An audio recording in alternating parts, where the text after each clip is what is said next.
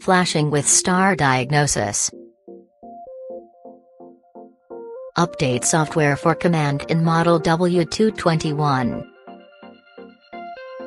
The features in NTG3, besides flashing the desired control unit, here COMAND, all associated systems are updated simultaneously as required. Select control unit adaptations. Then control unit programming. Always ensure sufficient power supply during flashing operations. And that you have the SD flash Telematics CD at hand. Star diagnosis checks for other control units to be programmed and approximate time required for each. Compared to previous flash procedures, you will need to plan for more time.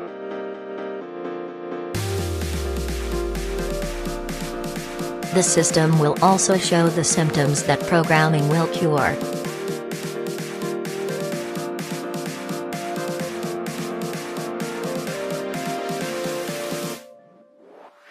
Starting the procedure.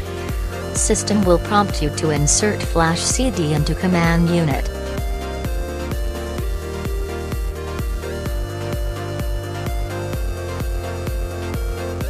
Command switches to diagnosis mode.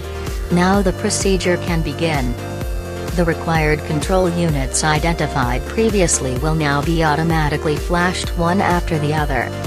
Star diagnosis will show you which control unit is being processed.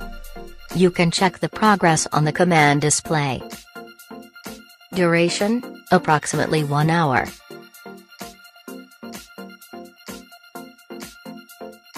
The entire audio, telematics and video system will then be fully updated.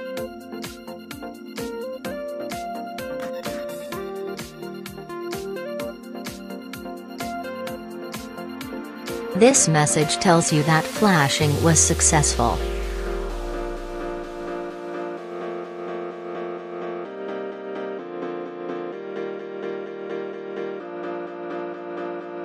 You can now complete documentation of the entire flashing process by adding the order number, checking the contents and finally printing out the record.